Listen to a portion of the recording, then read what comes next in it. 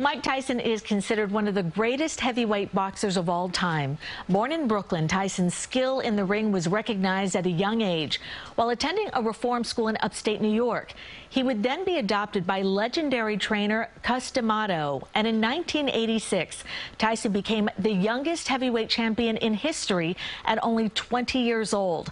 Along with him on that journey was award-winning photographer Lori Grinker, who took all the photos you see here, and she now has a new book out.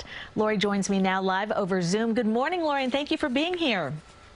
Good morning, Cindy. Thank you for having me. Yeah, how did you meet Mike Tyson? Well, I was a student at Parsons School of Design, thinking I was going to be an illustrator. I was in communication design, and I took a photojournalism class. And the assignment for the semester was to find a story and try to get it published. And I learned about these kids upstate being trained with Cus D'Amato, asked if I could go up. Found this 9-year-old named Billy Ham who had muscles and started photographing him. But of course, he was part of the group, and Mike was part of that group at age 14. And I did publish the work in Inside Sports.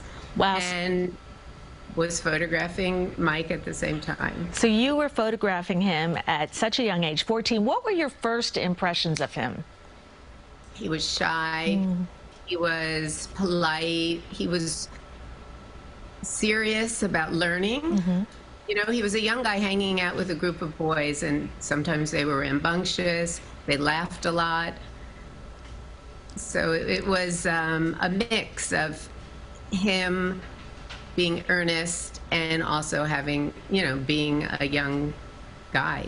Yeah, and looking at your book, I noticed that you were saying that he was reading up on books about boxing and watching video all the time, so he really was studying up on the sport. What insights did you have about your experience with him when looking at all the photos and putting this book together? Well, it's amazing to me that I have all this, because I was doing it as it was happening. It wasn't like a pre-thought thing, because of course I didn't know exactly what was going to happen. But looking at it, I see this breadth of time about this particular history of boxing. The 80s, of course, the story of Mike's rise and fall, this big kid with a good soul who did a lot of bad things, but with the help of people who really cared for him, and a lot of hard work and dedication, he turned his life around. And then on his way up, he opened his heart to so many people, and some of those people were clearly just out for themselves. How did he feel about being photographed? He hated it at first. I remember I sort of had to tiptoe around a little bit in the, you know, when I started going up there and being in the house and knowing when I could photograph, when I couldn't. But Cus was so welcoming that he got used to me. He got annoyed sometimes. I was around a lot.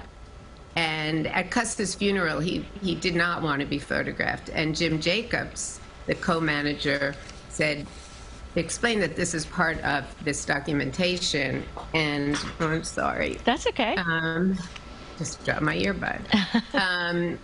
And he let me photograph, and you know, so he got used to it, and eventually I think he got to like it.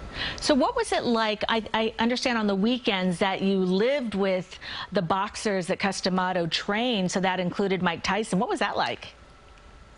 There were a few boxers that lived there all the time, a few kids, and a few that came up just on weekends, like Billy Ham, the one I was photographing.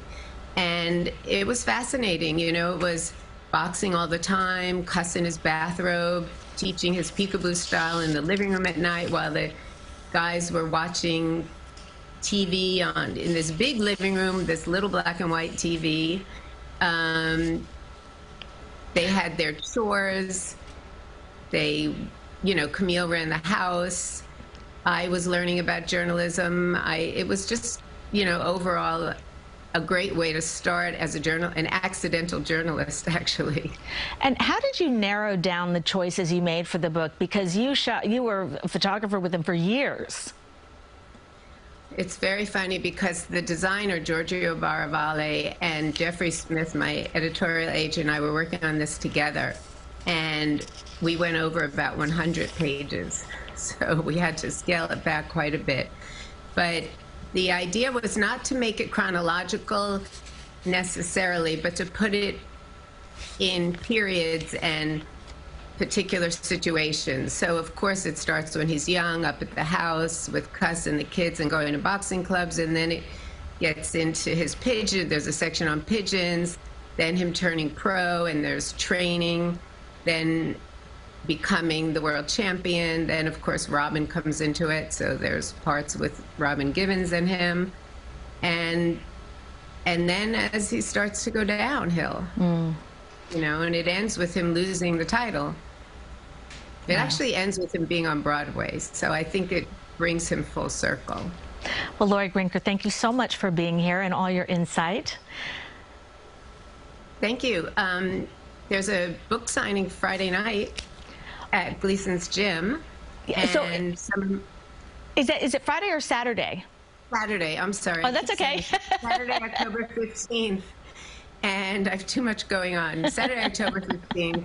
And November 3rd, a great photo exhibition at Clamp Art Gallery in New York City. Right. And, you know, just again to say, you know, you're going to be at Gleason's Gym and then at Clamp Art Gallery, which is on 29th Street in Manhattan. Thank you so much. Thank you so much.